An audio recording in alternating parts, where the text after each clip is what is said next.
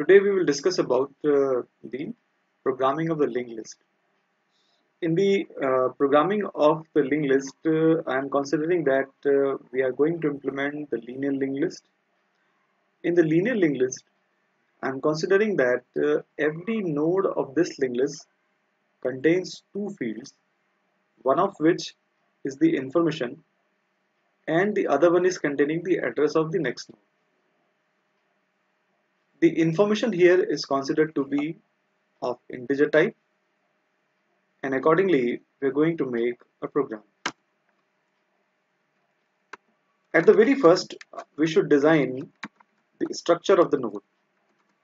So since I have already told you that the data item here is going to be of integer type, so let's consider that the data part is known as data part in this linked list nodes are the info, and the next part is containing the address of the next node.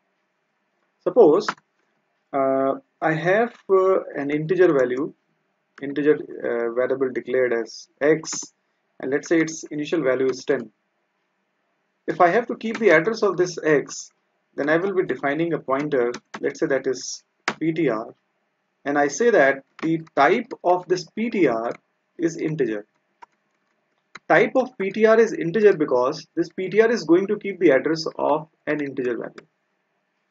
So since a pointer is declared as integer because it is going to keep the address of an integer value, if I declare that x is a character, then the pointer which will keep the address of this character variable will also be of character type.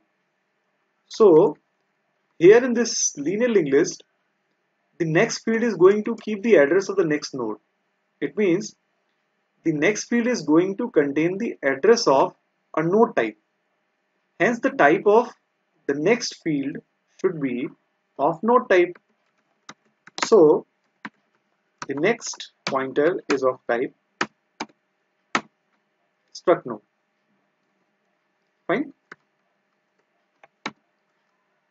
After this, let's say we have to design a function get node which will actually allocate the address for a node. Sorry, it will actually allocate the memory for the node. So there is a function known as malloc, and if I write malloc 4, it will allocate 4 bytes of memory at the runtime. Since we want the memory to be allocated for a node, then I should write it as size of struct node. Let us understand this malloc in a bit more detail. Let's say I allocate 10 bytes of memory to the malloc function. So once I have allocated this 10 bytes, at these 10 bytes you can store 10 character elements, or at the same allocated memory you can store 5 integer values, or at the same allocated space you can store say 2 integer values, two float values.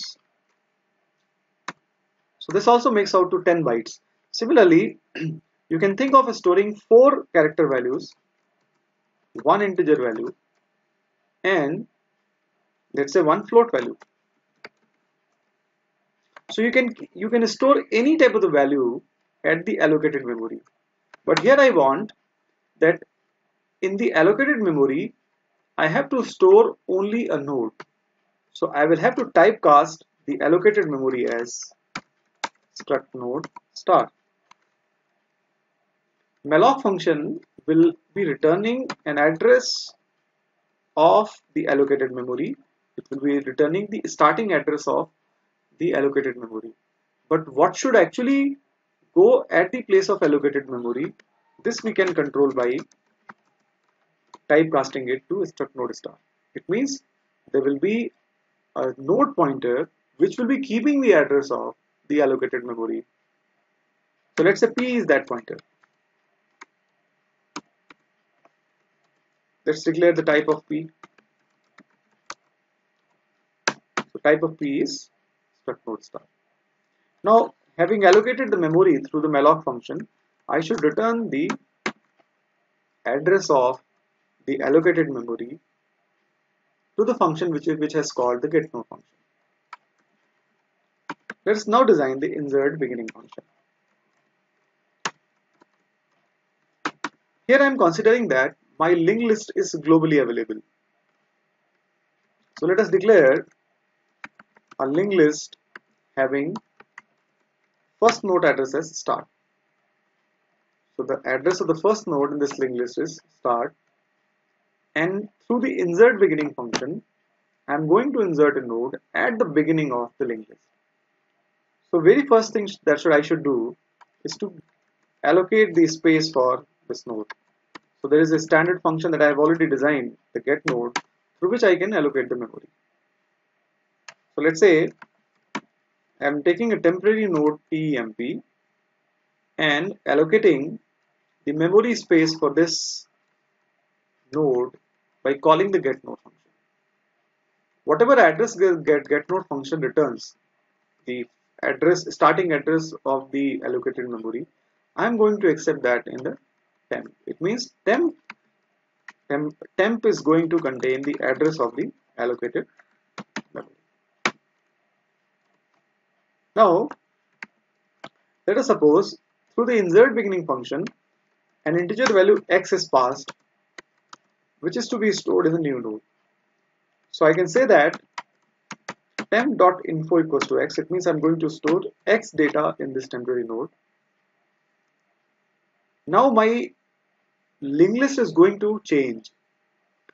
So the temporary node is going to be the first node, and previously the first node was the start. It means start was keeping the address of the first node. Now first node will be temporary node that I have created. I will have to link these two nodes. Just to link these two nodes, I am keeping the address of the start node in the next field of temporary. Means that, let's say I had an information like 4, then 5, then 6, then 7, and now I want to insert 3 in the beginning. So for that I will have to create a node. Let's say we have created a node. After creating a node, I will have to keep the information 3 here, which will be done through this function, this line of code. Then after this, I will have to link 3 and 4. So linking of 3 and 4 can be done by assigning the next field of 3 as 4. It means the node containing the information 3 will have its next field as the address of 4. And what was 4 actually? 4 is a node having address start. Hence, I have written here temporary.next equals to start. Now, the linked list has got changed. New first node is temp. The address of the new first node is temp. So, start equals to temp. Insert beginning is done. Now, let us write the algorithm for traversal. In the traversal, I have to display all the nodes in the linked list. So let us consider a temporary pointer t, which is going to keep the address of the first node. I am taking a temporary pointer to traverse this linked list because if I make the changes in a start, finally the start will be null. I do not want that to happen. I want the start to keep the address of the first node. So if this t is containing a valid address, it means t is not null. I will print the information of t node. It means I will display the information of t node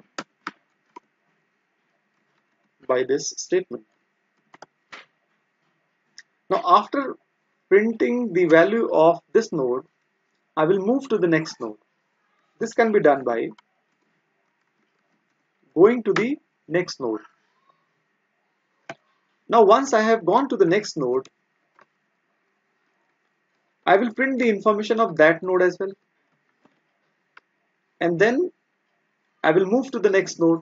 It means that this process is a repeated process. Hence, in the place of if, I should write while. It's a repeated process. Every repeated process should be kept in the loop. That's why in the place of if, I have written while. So now this process traversal is complete. Now let us design the main. In the main, at the very first I am declaring that my linked list initially contains no nodes. So if my linked list contains no node, the start should be null. Then let us call the function insert beginning and make a node containing 100 value. Similarly, we can call another insert beginning, another one, and another one, and another one. Let's change the data value of every insert beginning function. Let's say it contains 200, 300, 400, 500, and 600. So what will my linked list be? The first node will be here. Initially the linked list was null.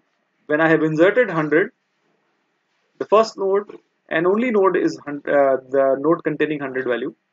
Then 200 comes ahead of 100. After the next insert beginning, 300 comes ahead of 200. Finally, 600 becomes the first node. Now if I traverse this linked list, I can call the function traverse. Now, just to beautify the display process, I can write here /t. So after every information is displayed, a tab will be there just to beautify the answers generated. Here in this linked list, in the getNode function, I am using a malloc function. I am calling a malloc function. Definition of the malloc function is available in the header file named as stdlib.h, standard library.h. The definition of the same malloc function is available in the malloc.h header file as well, and even alloc.h. So these are the three header files in which you can find out the address of the malloc function. Let us execute this program just to check if my program design is correct. So here you can see that my program is absolutely alright.